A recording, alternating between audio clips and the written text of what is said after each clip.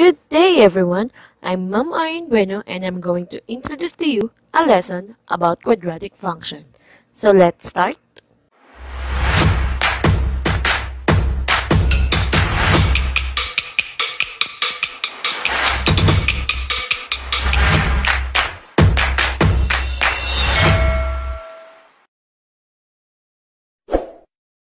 So for our objectives, we need to differentiate quadratic function to a linear function and determine whether a function is quadratic or not.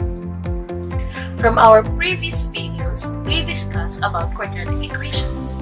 So today, I'm going to introduce you to quadratic functions.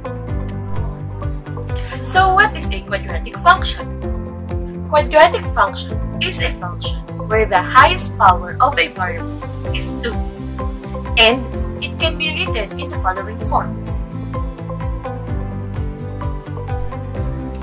And functions can be determined in 3 different ways: equations, table of values, and graphs. So let us discuss first how can we determine function through equation. So let us have these 2 examples. Can you differentiate the 2? Yes, very good. The first equation is a linear function. Why? Because the highest power of a variable is 1. While the second equation is a quadratic function because the highest power of the variable is 2. So given these 2 examples, we can easily determine which is a linear function and which is a quadratic function based on the highest power of a variable. How about if the given is a table of values? Can you easily determine if it is a quadratic function? So for example, we have these 2 given table of values. For us to determine which is linear and which is quadratic among those 2 table of values, we need to find the difference between the adjacent y values. So let us have first the table of values. We are going to find the difference between the adjacent y values starting from right going to the left. So let us have 5 minus 3 is equal to 2. 3 minus 1 is equal to 2.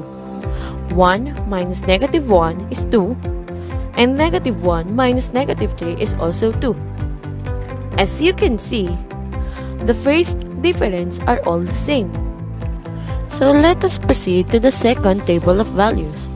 We are going to do the same process, subtracting from right going to the left. So 0 minus negative 3 is 3. Negative 3 minus negative 4 is 1. Negative 4 minus negative 3 is negative 1. Negative 3 minus 0 is negative 3.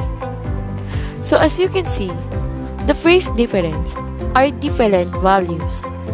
So if they have different values, we are going to proceed to the second difference. So 3 minus 1, 2. 1 minus negative 1 is 2. Negative 1 minus negative 3 is also 2. So since we have the same values on our second difference, we can now determine which table of values is the linear and which is quadratic. So let us have the graph. We can easily determine if it is a linear function or a quadratic function. Why? Because the graph of a linear function is a straight line, while the graph of a quadratic function is what we call the parabola. When given an equation, how do you determine if it is linear function or quadratic function? If the given is an equation, we can easily determine if it is linear function or quadratic function, depending on the highest power for a variable. If the highest power of a variable is 1, therefore, it is a linear function. If the highest power for the variable is 2, then it is a quadratic function. When given a table of values, how do you determine if it is linear function or quadratic function? When given a table of values, if the first difference are all the same, therefore that is a linear function.